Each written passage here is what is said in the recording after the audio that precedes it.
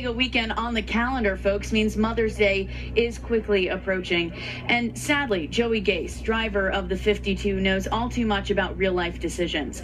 In April of 2011, when his mom, Mary, suddenly died of a brain aneurysm, a stunned and grieving 18-year-old had to make a life-and-death call.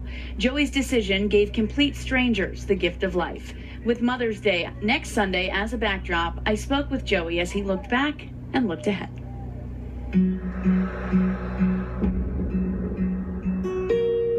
Joey, tell me a little bit about what it was like growing up in your family.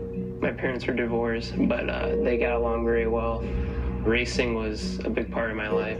I got my first go-kart when I was 4 years old, and my mom wasn't too happy my dad got me it, but it got me hooked.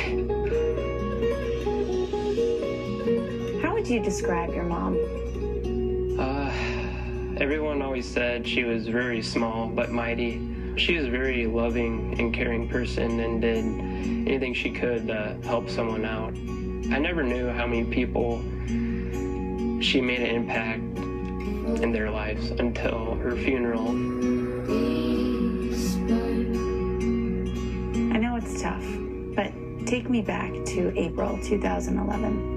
My friend Michael came over and we were hanging out, and my mom was home alone. Later that night, I kept calling home, and she never answered, so I ended up going home, and I walked in, and then I saw her laying on the ground, and she was breathing very funny and weird, and a few minutes later, the ambulance got there. When we got to the hospital, the doctor there said it was a brain aneurysm, and they don't know how bad it was, but later they told us the pressure on her brain was too much, and she was gone. And I will not fall hard this time. They asked us if she wanted to be an organ and tissue donor. We said yes. I just turned 18 a month or two before that, and my mom wasn't married, so I had to legally sign the paperwork. She always loved helping people, and later we found out she was able to help improve the lives of 66 people, which was incredible to us. We're lucky and fortunate enough to actually meet two of my mom's recipients so far.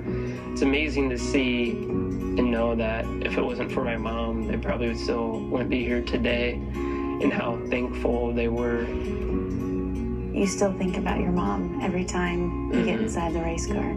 Almost every race, I still run in memory of Mary Gase, and what we do to help promote donation and honor donors and their family is a lot of weekends we honor them by putting their picture on the car. It lets the family know and the nation know that once you're a donor, you're never forgotten, and we're always thinking about them.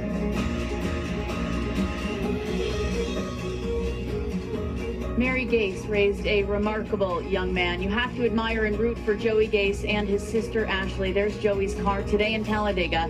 To learn more about organ donation, please go to donatelife.net. Coming up here on the